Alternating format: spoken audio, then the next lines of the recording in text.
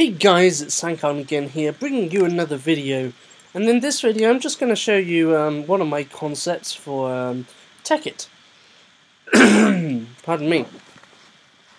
Okay, this concept is on the concept of moving mob spawners. So you know how we have like mob spawners and they're all tile entities and stuff in Minecraft?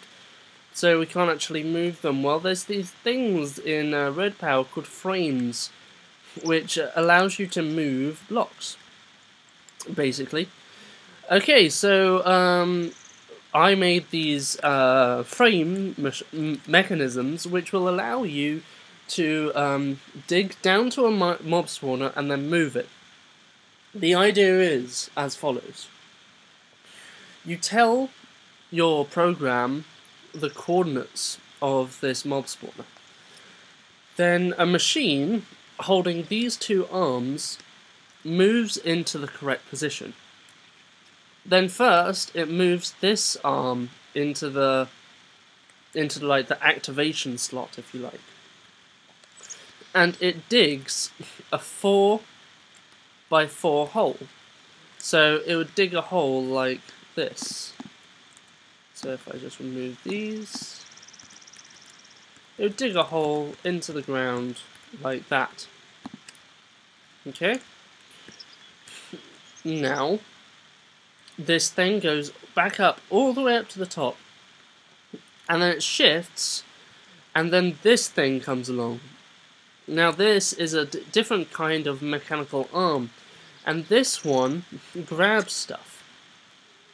So it grabs the block, the mob spawner, then goes up to the surface, then the whole machine returns back to its original position. It sounds simple, right?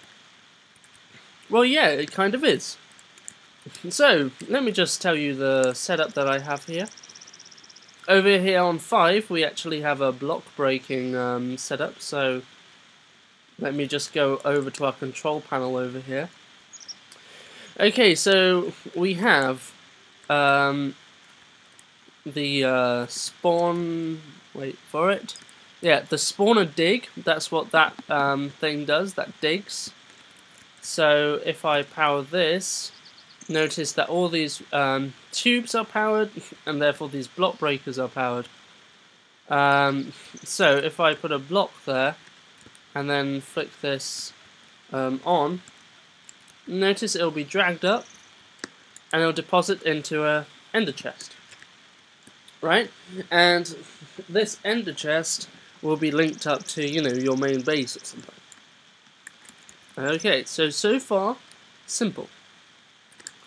Okay, so that will dig, and it will dig like, firstly, it will dig this sort of line.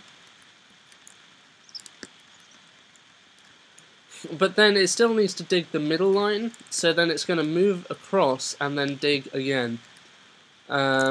And that's the way that sort of algorithm works. It's the same algorithm as a lot of redpower frame quarries.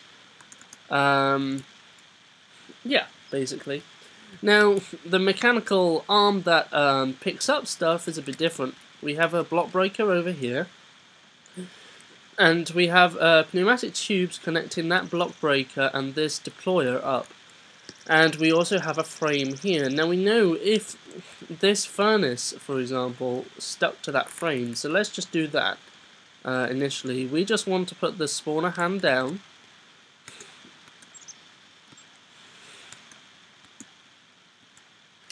Okay, now we have grappled onto this furnace, right? So the furnace is all the way up here.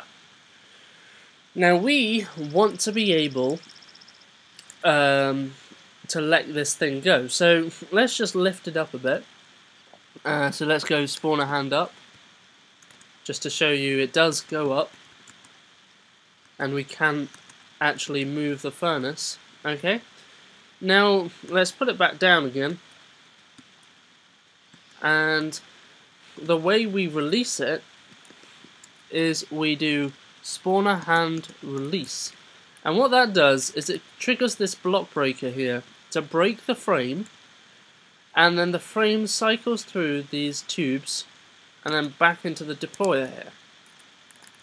So now, if we lift up the hand, notice that the whole thing is going up. And that's it basically, guys. That is the concept. Now I did test that this thing goes through that hole, so let's just test that quickly.